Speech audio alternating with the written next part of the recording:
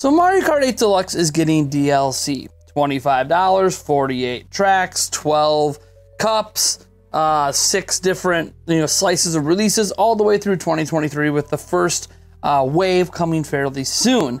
And this is actually really, really good news and was one of the big surprise announcements during that Nintendo Direct we just had. But the thing is, something isn't quite right when it comes to this DLC. Something feels off, and we got to talk about this, and also why, hey, the next Mario Kart game obviously isn't going to be coming till next gen, and that actually might be Mario Kart 10, because we already have Mario Kart 9.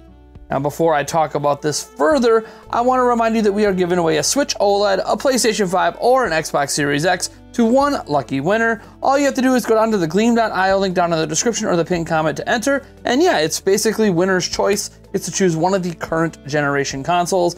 And no, I don't want to hear any more complaints that Switch isn't current generation. Guys, it's Nintendo's current generation system, just like PlayStation 5 is for Sony and Xbox Series is for Microsoft. So can we just stop now? It's literally the most recent Nintendo platform. All right, moving on. Let's talk about this for a moment.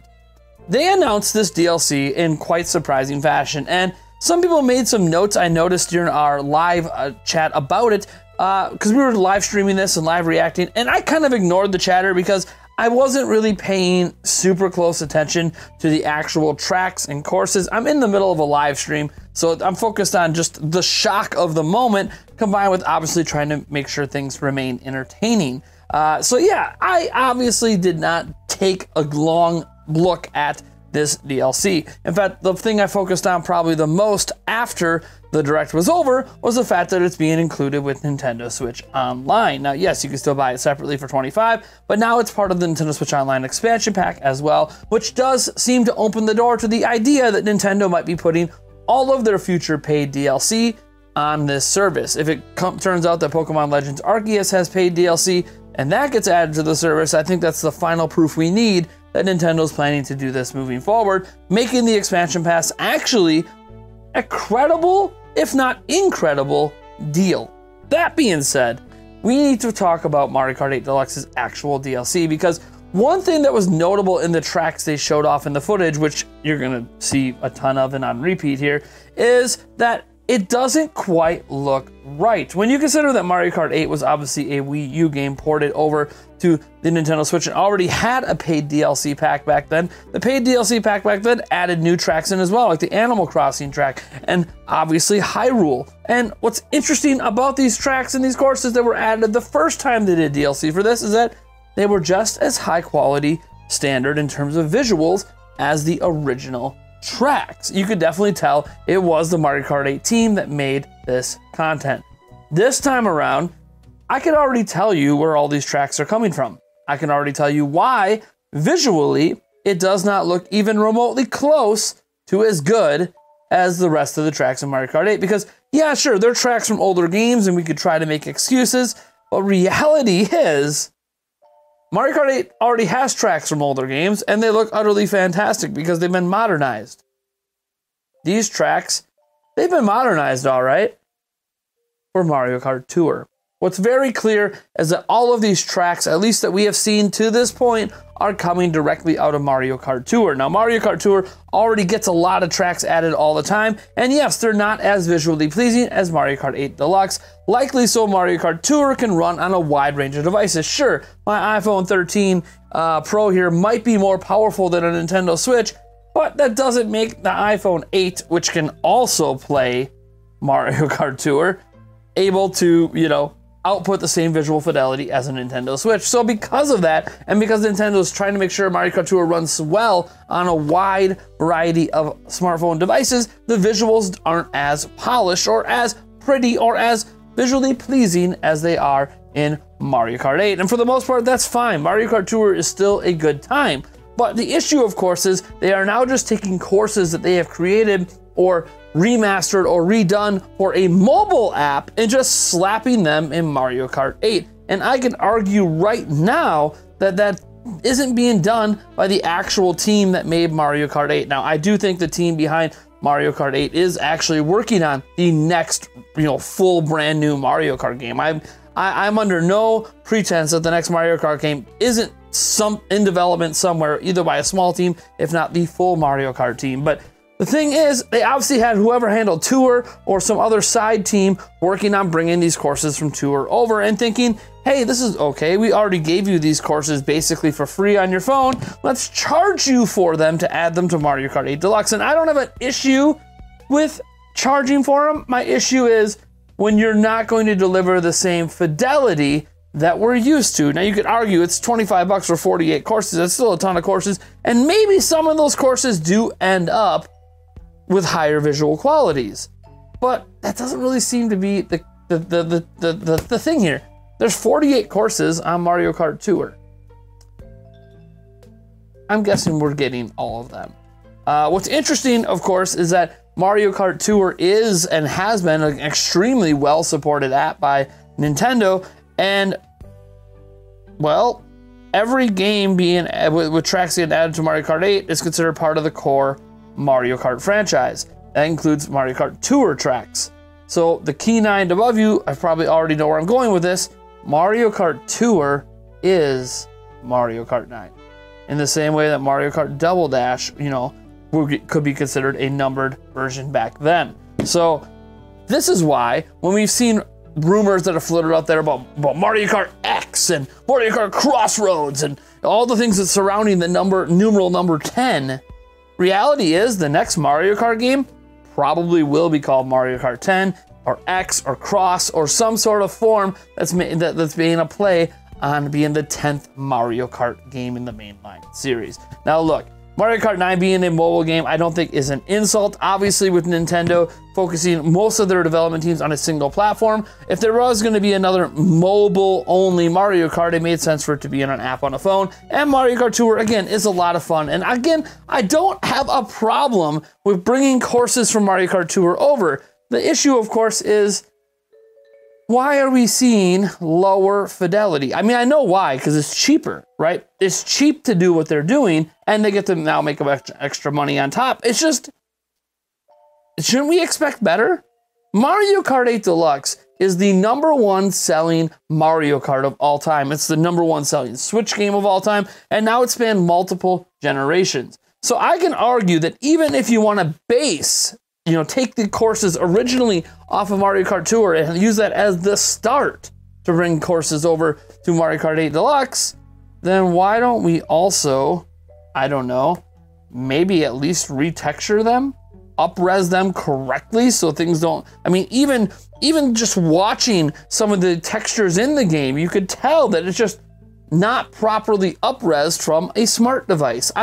I'm really disappointed here, and maybe things will change by the time the Wave 1 comes out, and all of a sudden there'll be massive visual upgrades and all that to match the rest of Mario Kart 8, or there won't.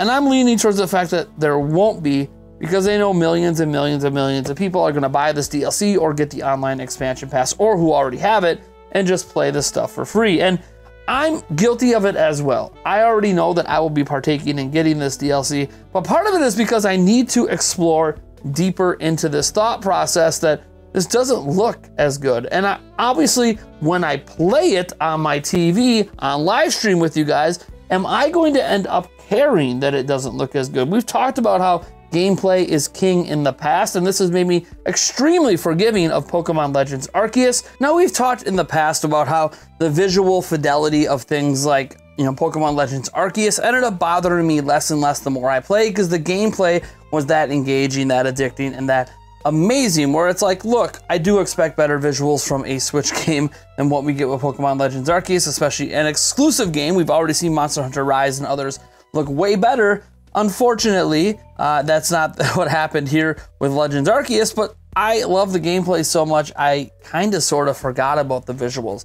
And Mario Kart 8 Deluxe already has amazing gameplay and is arguably the best Mario Kart game ever made already, even without this DLC. So it's possible that while I'm playing the game, I end up not caring that it doesn't look as good. Or maybe I will care. Because it could be extremely jarring when you're doing online tournaments and you're bouncing between the new courses and the old courses, and you might notice these old courses look so much better than the new ones. And usually newer content looks better than older. Xenoblade Chronicles 2 DLC, anybody? So this is a very weird approach for Nintendo. From a business perspective, I get it. It's a cheap way to add a bunch of courses, make a whole bunch of money, and call it a day. And maybe it ends up being well enough that it doesn't matter. But from the fan perspective, this is the #1 selling game on Switch. And we're getting the second paid DLC for this game, the first of which came on Wii U.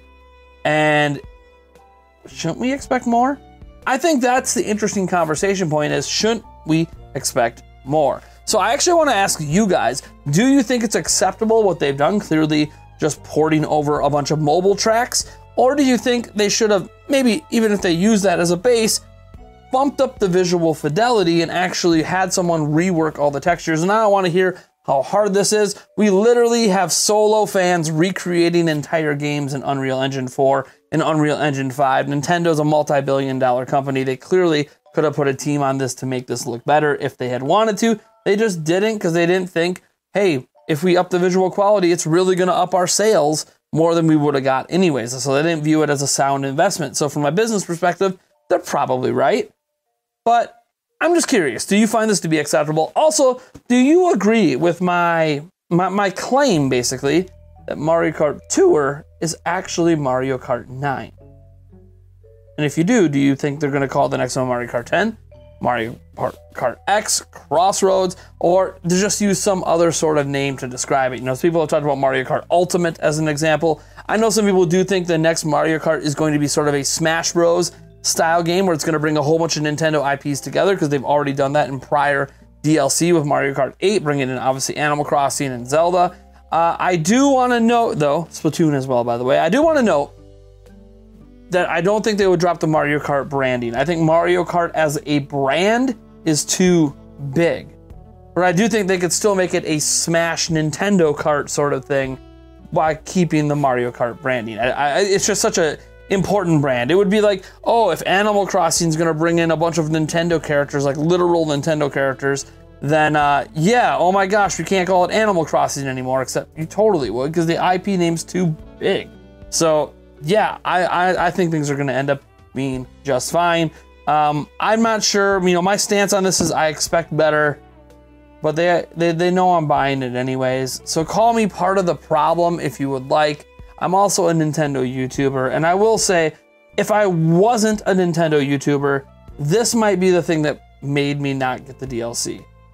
This is one of those, because we do YouTube, because we do live streams, because people are going to want me to play it, and I need to more closely examine it for the channel, I'm going to get it. But if I was a standalone consumer, I'm not so sure I'd get this DLC. One, I'm already perfectly happy with what Mario Kart 8 Deluxe is.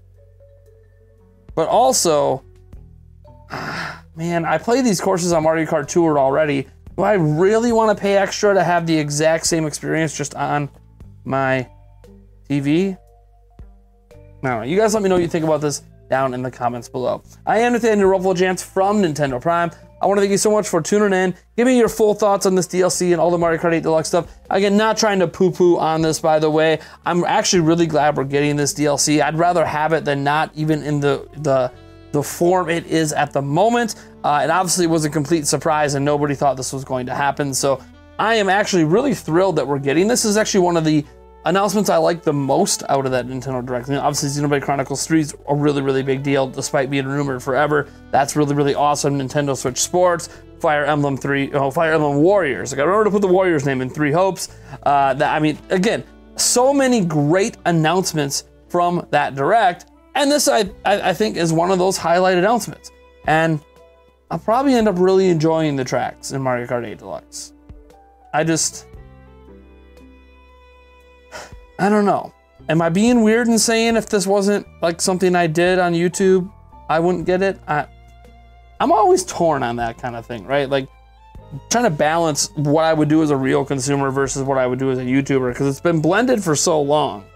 I think you guys can forgive me for struggling a little bit at trying to decide what really would I do if I wasn't on YouTube, because it's hard to know at this point, because I've been doing this for so long. Anyways, thank you so much for tuning in, and I'll catch you in the next video.